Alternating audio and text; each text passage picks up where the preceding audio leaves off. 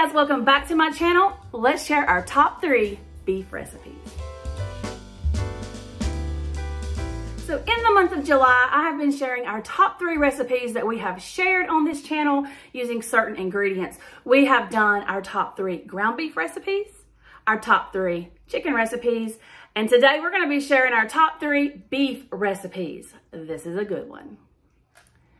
I'm excited to share these 3 top beef recipes with you. If you think that you know which of my beef recipes is gonna make the top 3, leave a comment down below right now and see if you can guess what my top 3 are. If you've watched my channel and been a fan back from the beginning, you could probably guess what my number 1's gonna be. So drop it down below. So coming in at number 3 is a real OG. This is one of my older videos, but this is a tried and true recipe. Very delicious. Here is my country style steak. This week was a crock pot meal, and so I was prepping it the night before so that it would be ready to put in my crock pot or turn the heat on the next morning right before I went to work. So I took this package of cube steak and I just laid it in the bottom of my crock pot. And I am going to season that. I know I'm going to have to put this in 2 layers. So I'm going to season with salt and pepper, add the remaining cube steak, and season again. After I have placed my cube steak and seasoned with kosher salt and coarse black pepper, I'm now going to be adding in 1 packet of this French onion soup mix. I'm going to just sprinkle this over the top of my cube steak. Next, I'm going to add in 1 can of beef consomme. You could add beef broth, whatever you have on hand. This is what I had. So I'm going to be adding this on top of the steaks. The next thing I'm going to add is a can of cream of mushroom soup. Here is my steak after it's cooked all day in that amazing gravy. It smelled so good. This is going to be an amazingly delicious dinner.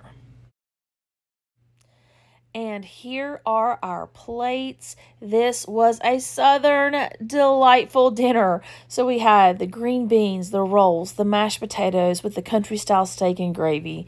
This was delicious. I love that country style steak. Grew up eating that. It's so delicious. Definitely give that a try.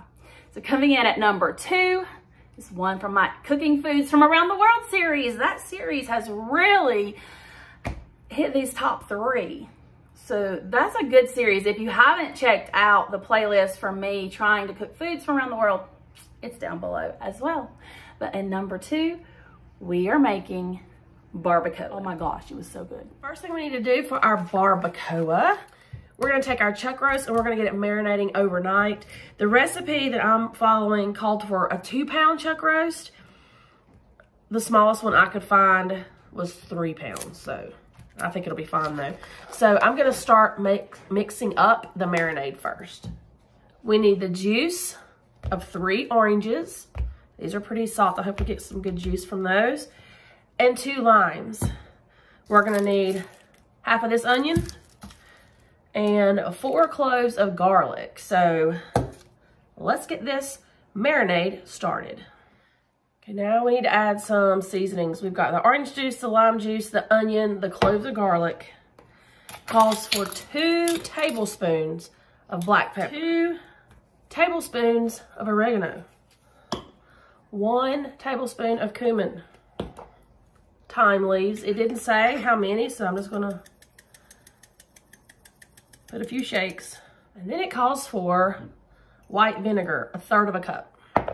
Okay, I have that chuck roast in this casserole dish I'm gonna use to marinate it overnight. So I'm gonna pour this on top.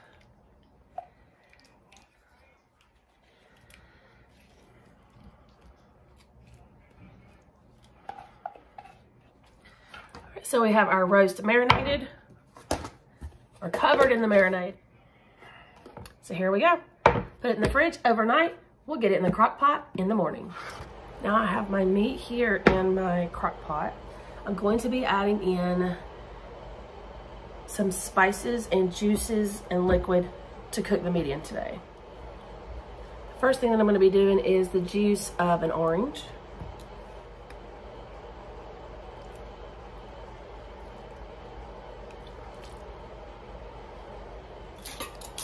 Next, we're gonna be adding some white wine vinegar, 2 tablespoons.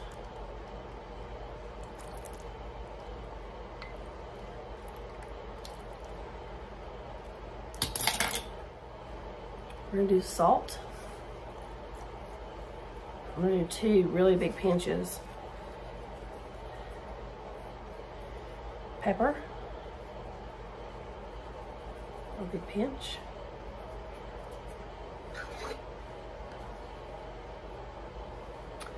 Gonna add in cumin.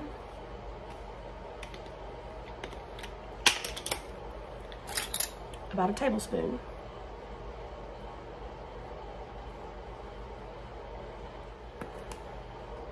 Oregano. There's a lot left on the meat from the marinade, so I'm just gonna sprinkle a little. Thyme, I'm gonna do the same.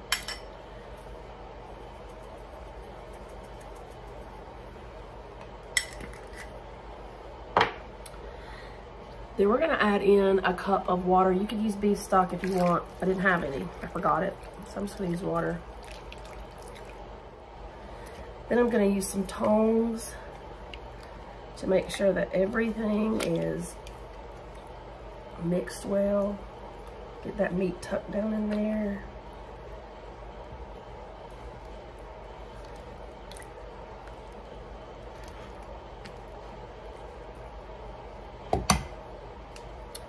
And the last thing we're gonna add is 2 or 3 bay leaves.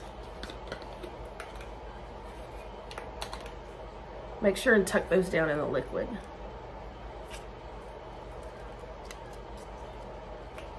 I'm gonna put a lid on this and cook this on high for 4 hours. And then we're gonna be adding a sauce to this and cooking it a little bit longer. All right, here is what the barbacoa looks like after about 4 hours. I'm gonna get this beef out, get it shredded, and then we're gonna be making a sauce to put back in with the beef.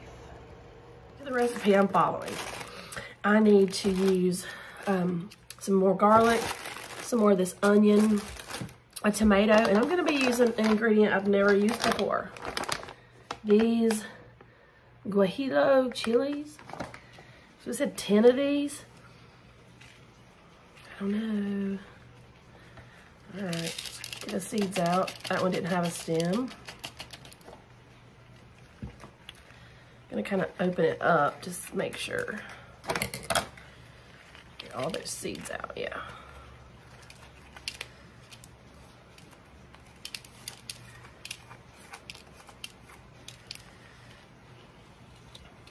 There's one.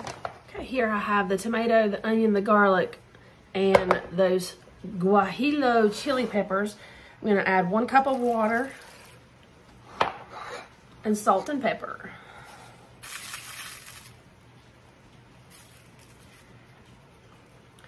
I'm gonna bring this to a boil on the stove. So I brought the sauce mixture to a boil. We're gonna let that go for about 7 minutes. After about 7 minutes, this is what it looks like. I'm gonna transfer it to my little blender cup here. I hope it'll all fit. And then we're gonna blend it up. So here it is in my blender cup. Let's get this blended.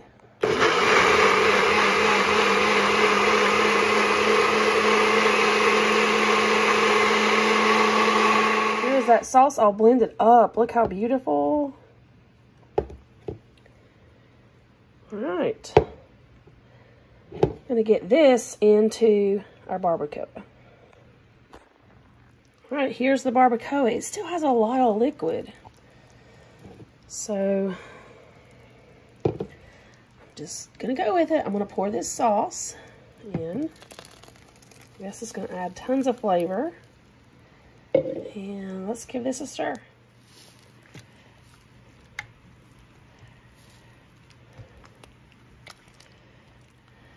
All right, we're gonna let this go another 2 hours on high. So here is my taco. I just made this with the barbacoa.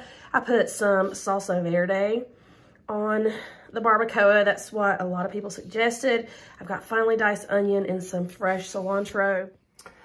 Our taco with the salsa verde, the cilantro, the finely diced onions, and that barbacoa. Let's go.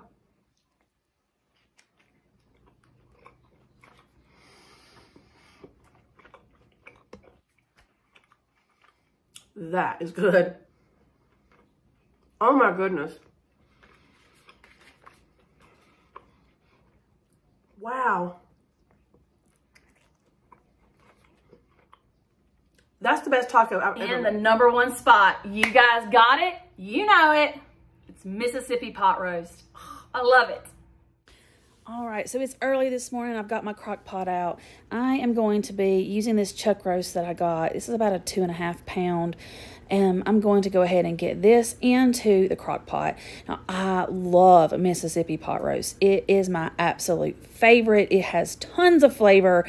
And so I'm excited to share this recipe with you today. So I'm going to put the chuck roast into the crock pot. And then we're going to be adding in some yummy seasonings. The first thing that I'm going to add in is a packet of ranch dressing. If you have the bigger container, just use enough that would be equivalent to the packet here. So I'm just going to sprinkle that all over the top of my roast.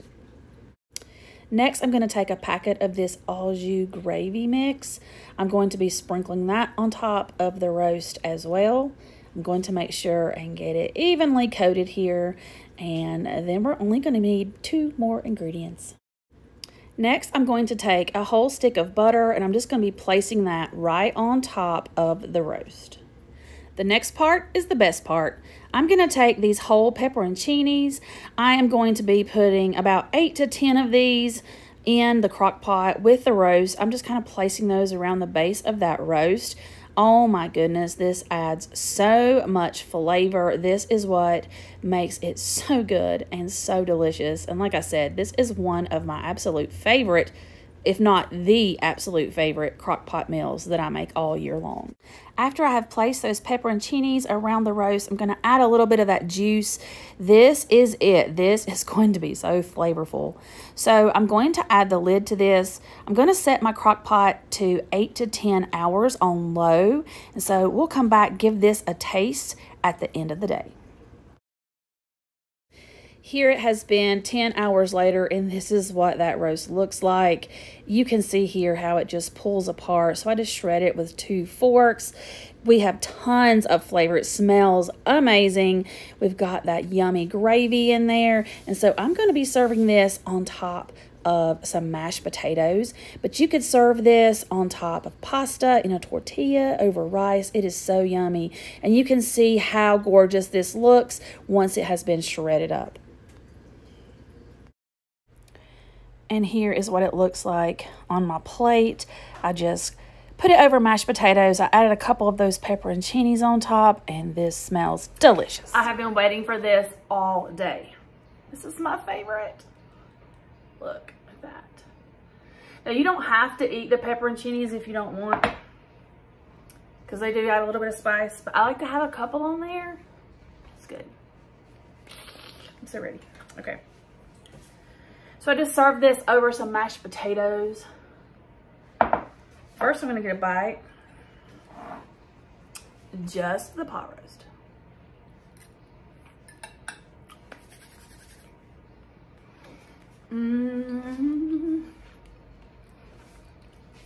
That is so good.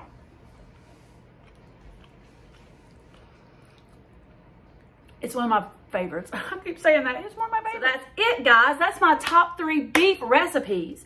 I am so excited to share those with you, and I am so thankful for you. If you're still watching this video, I want you to know from my heart how thankful for you that I am. This channel is only made possible from your support, and it has been a blessing to me. You will never know how much of a blessing your support has been to me. So if you like this video, give me a thumbs up. If you haven't already, subscribe, hit that notification bell so that you don't miss any other recipes that are coming from this kitchen. And I have lots of ideas for this upcoming fall, and got some big things happening around here. So thanks for watching, guys. Until the next one, bye.